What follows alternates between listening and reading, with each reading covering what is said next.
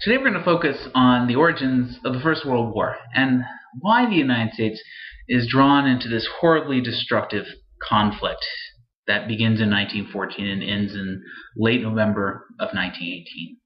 We're going to focus on, number one, the causes of the war itself, and then we're going to look at America's response to the war.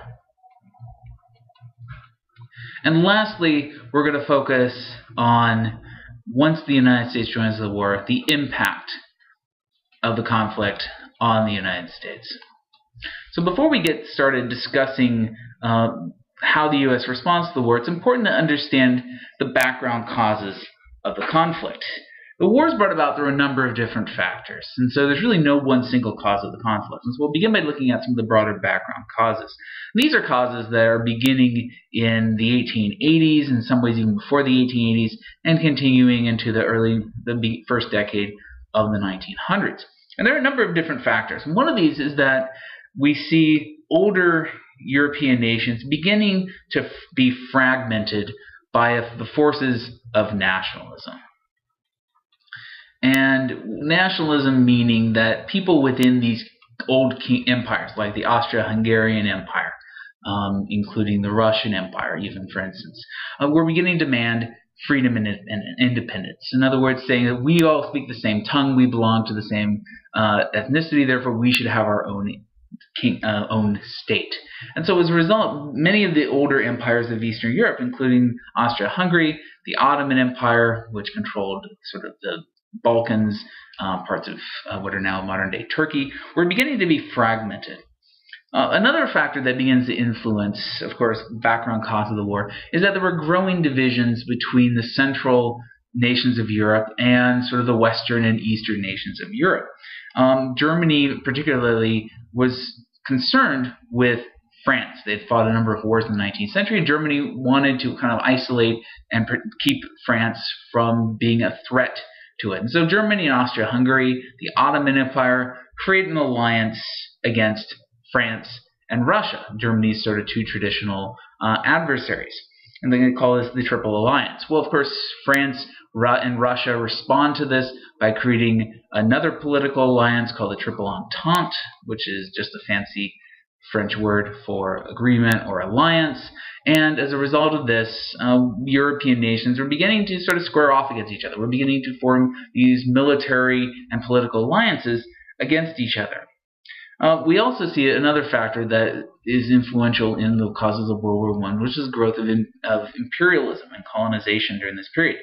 Germany, which was one of the youngest kind of the great nations of Europe, wanted to gain control over many of the colonial areas of Africa, of parts of East Asia, and Germany goes out of its way to try to establish colonial territories. Well, of course, much of this had already been occupied by France and by Great Britain, and Germany was struggling to gain control over some of these territories. And so as a result of this, you see competition between Germany, between France, between the United Kingdom, over control of areas in Africa, areas that are part of Asia, and it becomes a growing struggle between these regions. And so gradually, by the beginning of the 1900s, Europe was becoming less stable. The growing competition between Germany and France, Russia, the United Kingdom was trying its best to stay out of this, but it was gradually being drawn into this conflict as well.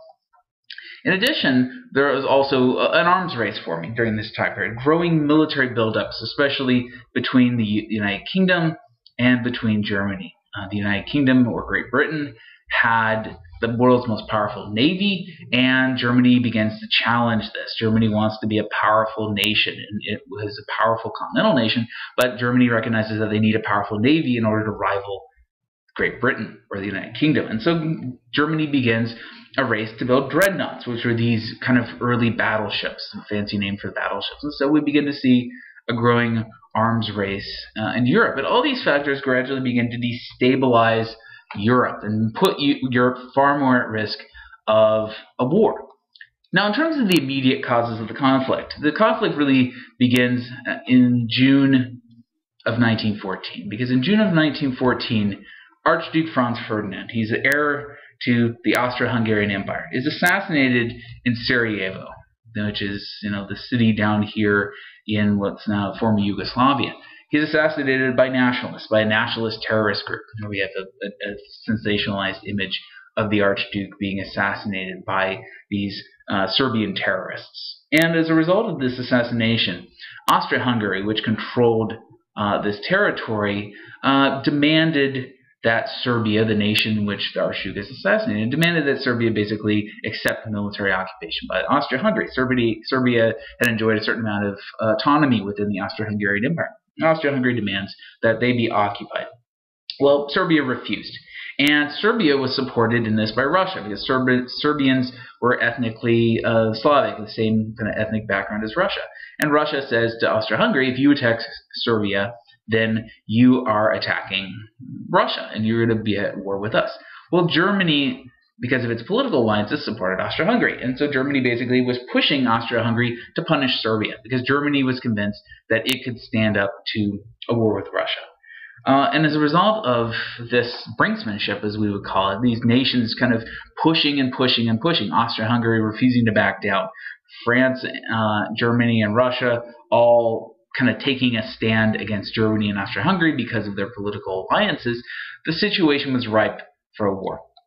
Well, Germany, one of the reasons they were pushing Austria-Hungary so hard to go to war with Serbia is that they had a plan to deal with both France and Russia, the neighbors to the west and to the east. And this is the plan that was called the von Schlieffen Plan. And it was a plan that German military leaders had come up with to deal with the possibility of a two-front war. In other words, a war between France and Russia. And German leaders knew that Germany could not survive a two-front war. Germany just didn't have enough military equipment, didn't have enough troops to deal with this. But they were convinced that they could fight a two-front war if they could quickly defeat France and then redeploy all their troops east to deal with Russia. They thought the war with Russia would be much longer and more difficult, but Russia was slower to mobilize. And so if they could quickly deal with France, defeat France, and then send all the troops east to deal with Russia, they could win a conflict.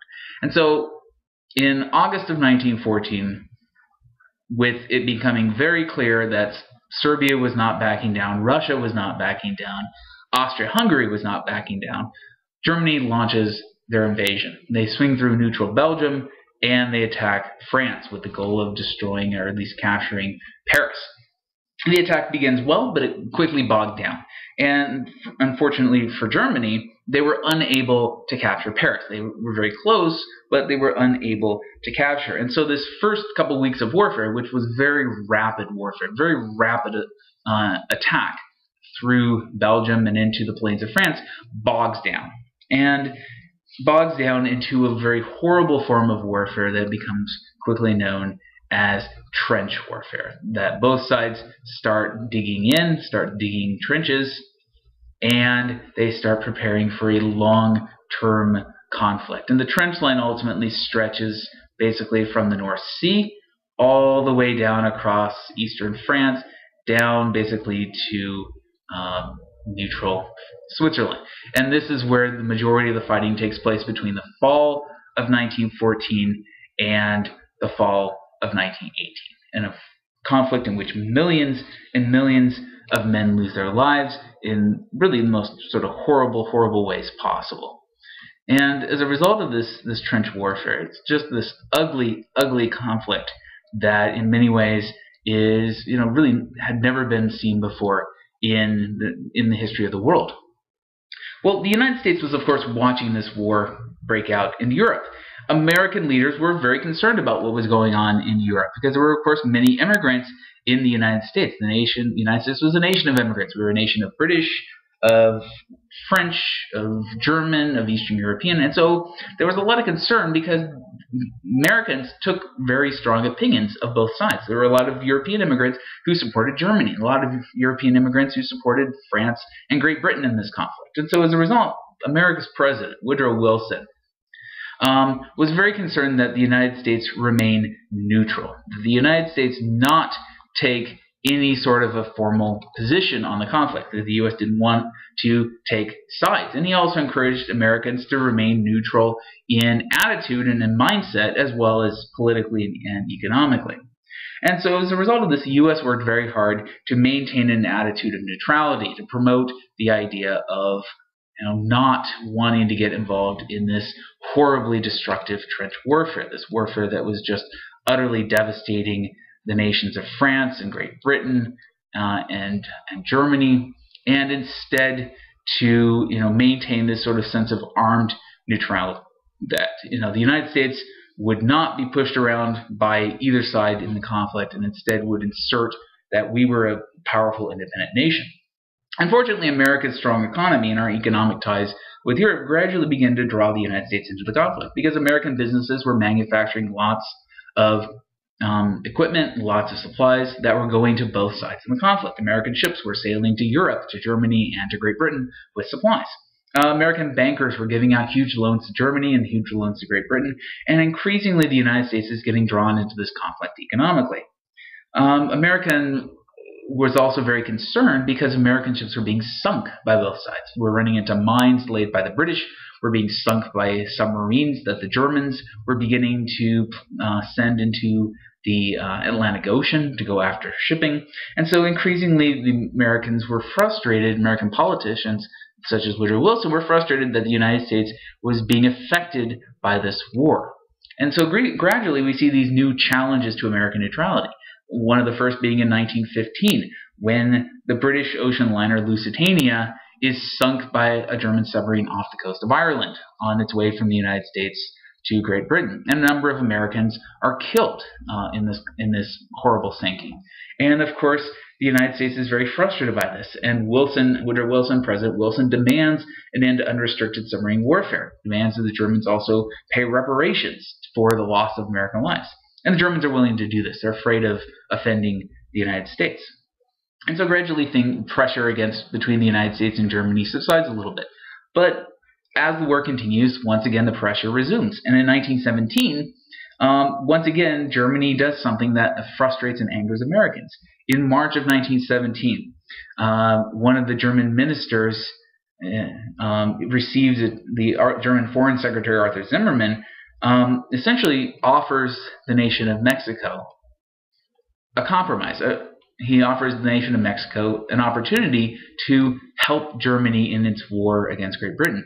And this telegram, the Zimmermann telegram as it's famously known, basically makes Mexico a promise. Tells Mexico that if Mexico joins Germany and attacks the United States, Mexico will receive all this territory that it had lost back in the 19th century. Territory of Texas, New Mexico, Arizona. And here we have this secret promise that, of course, is exposed and it's revealed to the American people and to the American press.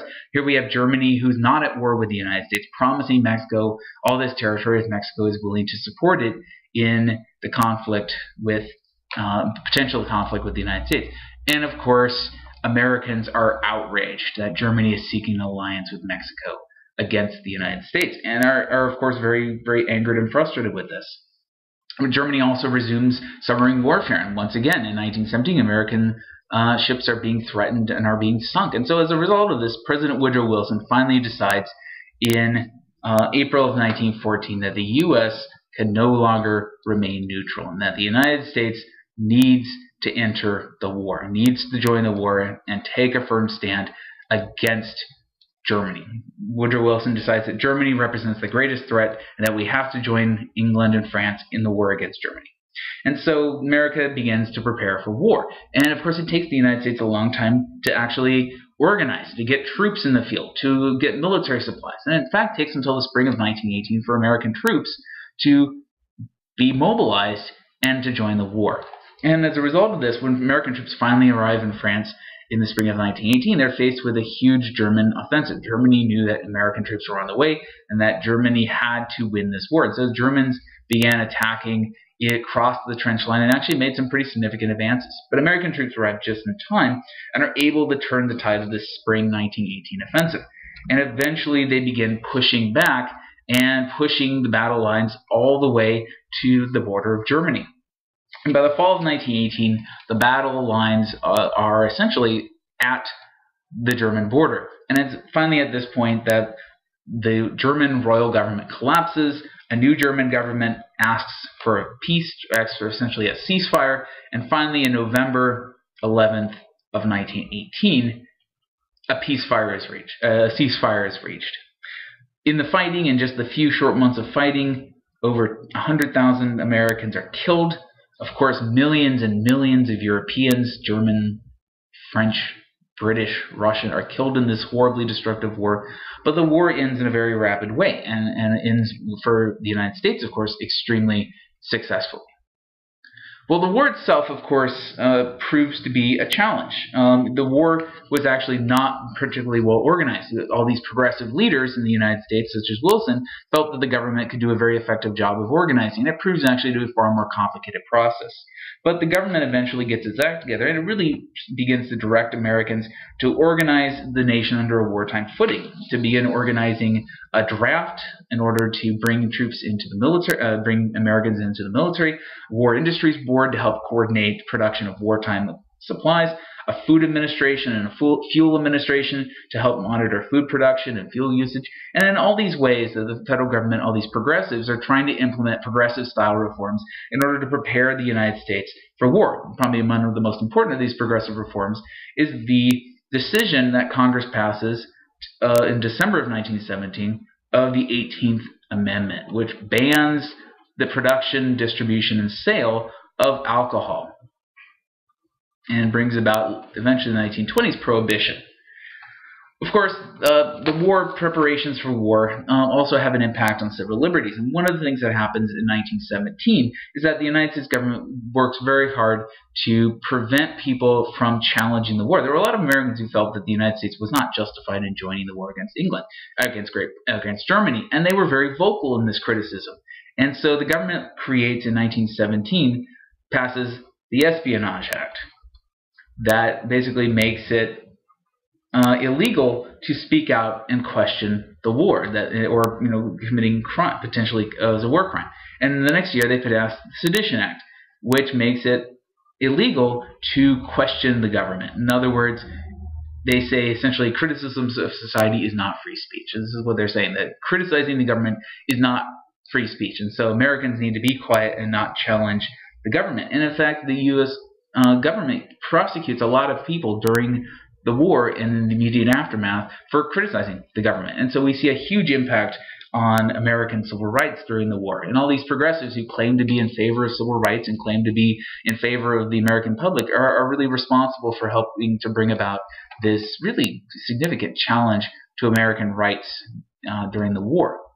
Well, finally, at the end of the war, of course, the United States is on the winning side, and Woodrow Wilson is very interested in ensuring a peace settlement that leaves the United States in a strong position, but also helps further his progressive ideas about international relationships.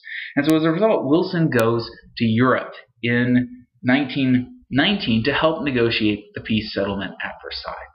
And the peace settlement, which we'll discuss more in a subsequent lecture, really has some very profound consequences for Europe. And of course, it's not received well in the United States. And so as we'll discuss in a subsequent lecture, the settlement is really a source of conflict over the next 20 years, both in the United States as well as in Europe, and really does lead to a lot of tensions in the region.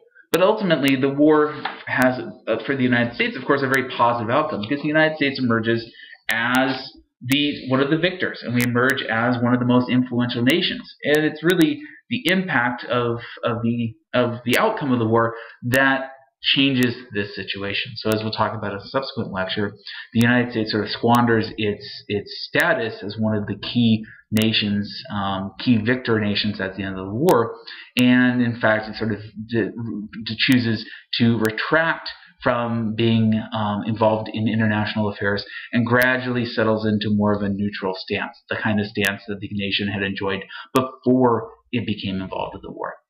And so, to sum up, the war, of course, has a huge and profound impact on the United States. We go abroad, 100,000 Americans are killed in the fighting, and as a result, we are responsible for turning the tide of victory in favor of the Entente, the Western allies, Great Britain, France, and Russia. And this has profound consequences for the United States in the decades that follow.